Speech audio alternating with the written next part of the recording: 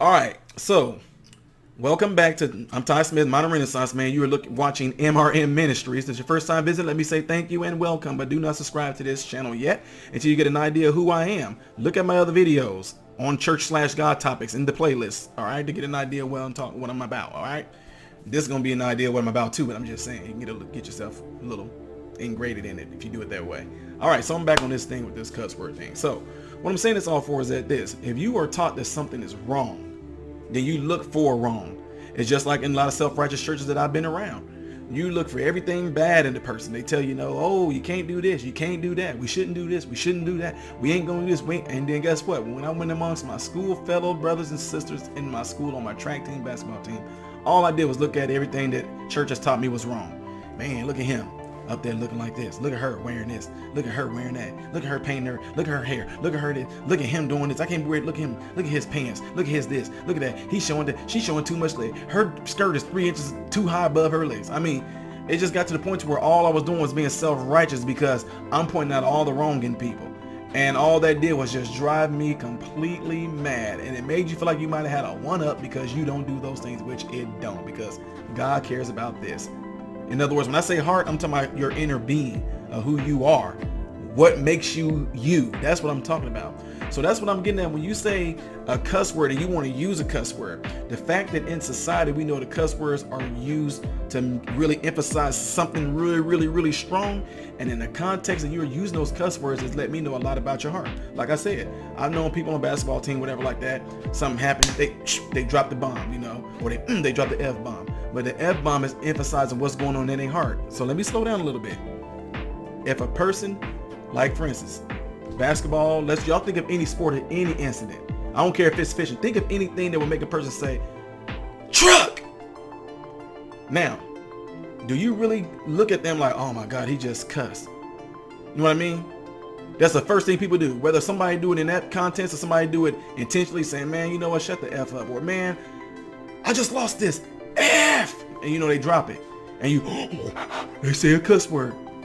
I would be more concerned with the intention of the person's heart of why the word was used versus the fact that they said the word. So let's go back to the thing I told you. Let's think about somebody fishing, playing basketball, whatever the issue may be, whatever the case may be. If they fishing, oh, I lost a fish, F or D or mother effer. Oh, he said a cuss. No, see, when he did that, his heart is saying, darn, I just lost it. Or his heart is saying, oh, I just lost possibly a prize. Or in basketball, you missed a layup. Oh, I can't believe I missed that layup. I missed it big time. The heart is saying, oh, I made a huge mistake.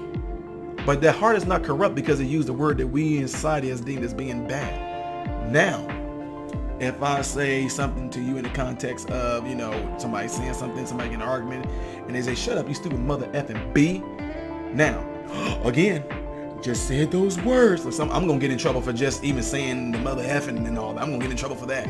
But anyway, that's for people that's religious minded people. If you are very religious when it comes to things like this definitely gonna probably be stepping on a lot of you guys' toes. Because I tell people a lot of times, I once was religious, but I am no longer, and thank God I'm not. I'm totally free of a lot of religious stuff because religion does not trump relationship. Get relationship and God will revelate these things to you. I promise you He will. So anyway, like I said, if you're in a conversation and you say, oh my God, somebody, you and another person argue, you saying F you, stupid mother effing B. See, again, even though those cuss words were dropped, the question is going to come into this is, what was that heart intention? That heart intention was to try to spill out such a strong word to show you how much I'm hating you or how much I want to just drive something bad to you, that I gotta use the strongest words known to man or that we made up that's supposed to be the strongest words to use when somebody want to really emphasize something. Then that's when I can look at it like, oh man, this person is really spewing out hate. Because when they sat there and said that, you mother F and B, kiss my A, I can't believe you S head, you can go suck a this or eat a this, da da da da da. What that person pretty much is conveying is from their heart, I am literally so mad at you right now, I am hating you. I'm so mad at you right now, I can kill you. I'm so mad at you right now, I want to physically harm you. So pretty much what I'm getting at is this. That's why it said, the Bible said things like, man looking on the outward appearance, but God looking at the heart.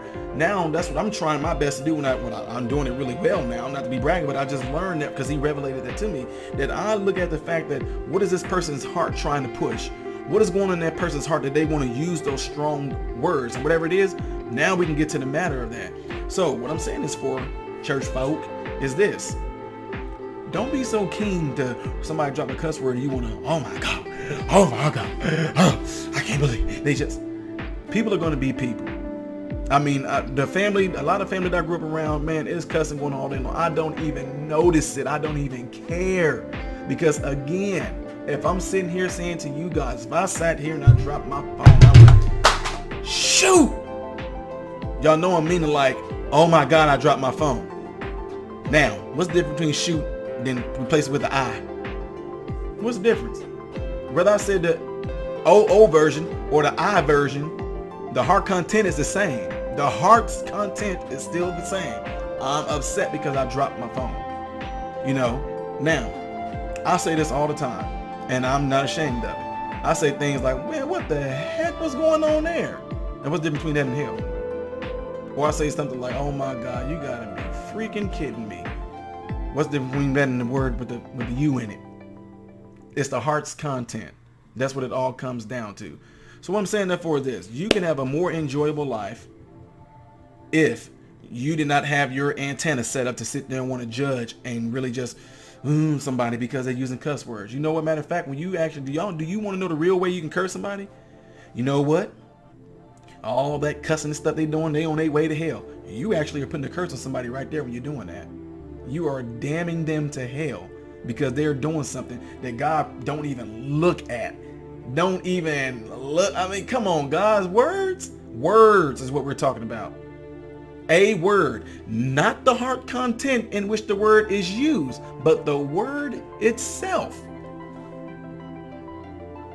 Yes, I know y'all probably like, well, I don't agree with you. I don't care what you say. I just never like the word. You think about this real. I mean, okay, you think about this. You were taught to not like those words, plain and simple.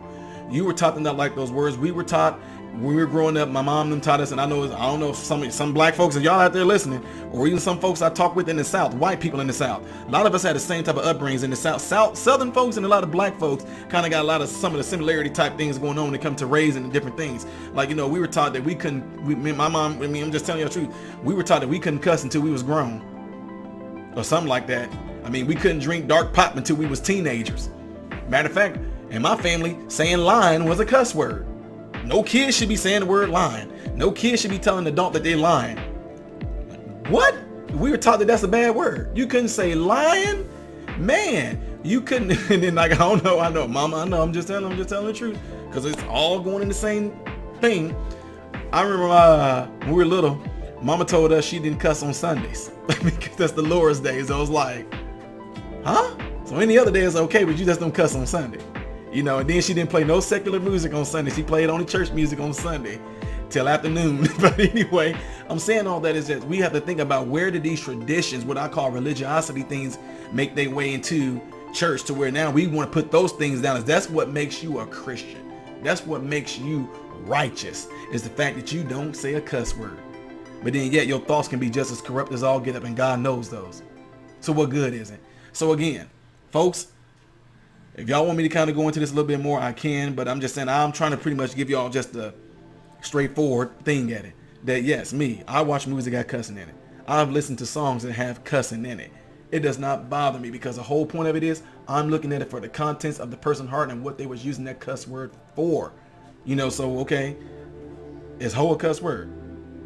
Because according to church world, hoe is a cuss word, but then, but the church version of it is whore. I'm just saying, we have to really evaluate and look in ourselves.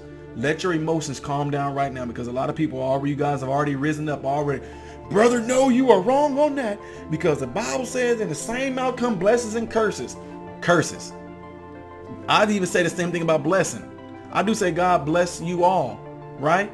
So when I say God bless you, I'm simply saying I want him to bless you because he can give out blessings. Now we say a curse word or anything like that, from the same mouth flow of blessings, same mouth flow of curses. So when you bless somebody, what are you doing? When I say God bless you all, I want him to bless you. Now if I say I bless you all, then you guys can be like, well, what are you blessing us with? And I'm like, well, you know what? I do know what I bless you guys with, because I said I hope and pray that every last one of you guys have food, shelter, and clothing. I'm saying those words. That's the blessing I want y'all to have. I want y'all to have food, shelter, and clothing, and great health. Those are blessings. Now, if I turn around and said, I hope y'all all die, I hope y'all get engraved with I don't know, tuberculosis, and I hope you all have bronchitis and get mosquito bites and develop malaria and West Nile and H1N1, that's putting curses on you. Now, the fact that I said I hope and pray that every last one of you guys have food, shelter, and clothing and great health, that's me with my words. That's my blessing. But I don't just say bless you. You know, I know I'm gonna get on. That's for another subject, saying bless you when somebody sneezes. But anyway, so I want y'all to really follow me on this while I'm saying all this. Is that really think about what we say when we say it. When I bless somebody in word or in deed, me. Oh, well, you need that power bill paid for? Okay, I got it. I'll take care of it. Oh, like we had a patron. Well, we had somebody on here that needed help down in Florida. Okay, we got y'all. Patrons, we sent money there. Had somebody in here, they needed help with light bill. Subs and everybody, y'all stepped up. Bless them.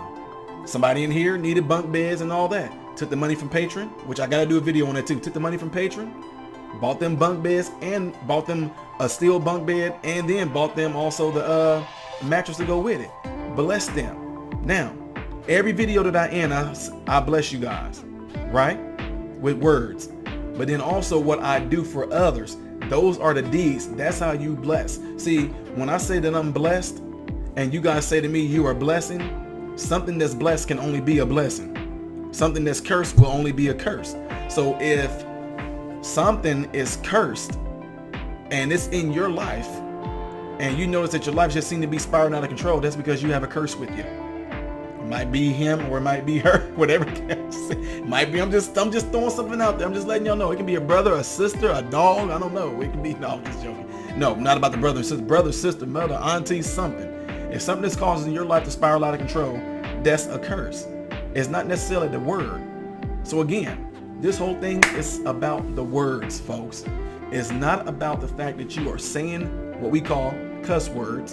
It's the fact that it's the heart intentions. That's what it is. It's all about those words. You don't believe me? You can say things that can actually make a person feel way worse than if you call it a cuss word. Okay, say for instance, you and your wife get into it and you say, you know what, I cannot stand you. I hate you. Ooh.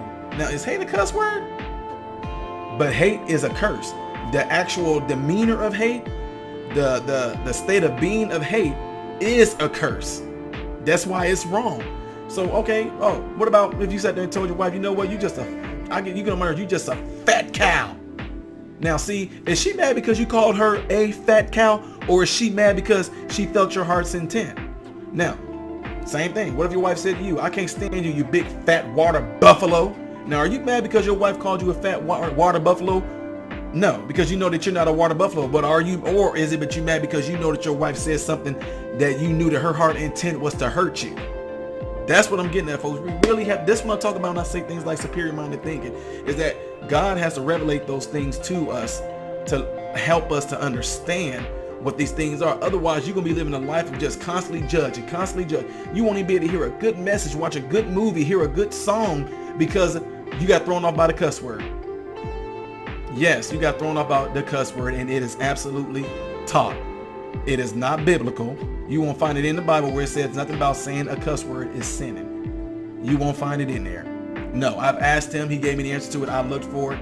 You're not going to find it in there. And again, you have to understand where I'm coming from on this. I'm talking about the way that he see it, not the way that society has taught us. Again, I don't have to go over this again, but I'm just saying, I really want to push it that I can say, I hope and pray every last one of you guys have food, shelter, clothing, and great health. That's blessing. I hope and pray that all of y'all develop a disease and you get sick. I hope and pray that every last one of you guys just die a terrible death. Just your last 10 minutes of your life is just in the most agonizing pain. That's putting a curse on you. That's what I'm trying to really get us to understand here, folks. If y'all have any other questions related to this subject right here, leave them in the comments below, because I'm pretty sure stuff is going to be flying out the closet on this one right here. I know. Then again, I don't know, but I'm prepared for it, because the thing is we're in a point to where a lot of people with God is waking up. People are sick and tired of religion. They're tired of religious things that people think is keeping them on a good side with God, because you're doing religious things that he don't even care about versus having a relationship with him. All right, hit me with the questions if y'all want to regarding this subject. All right, let me know. Leave in the comments below. I am Ty Smith, Modern Renaissance Man, and you are watching MRM Ministry Channel. I hope and pray every last one of you guys have food, shelter, and clothing, and most of all, hope and pray every last one of you guys are in great health. God bless you all through Jesus.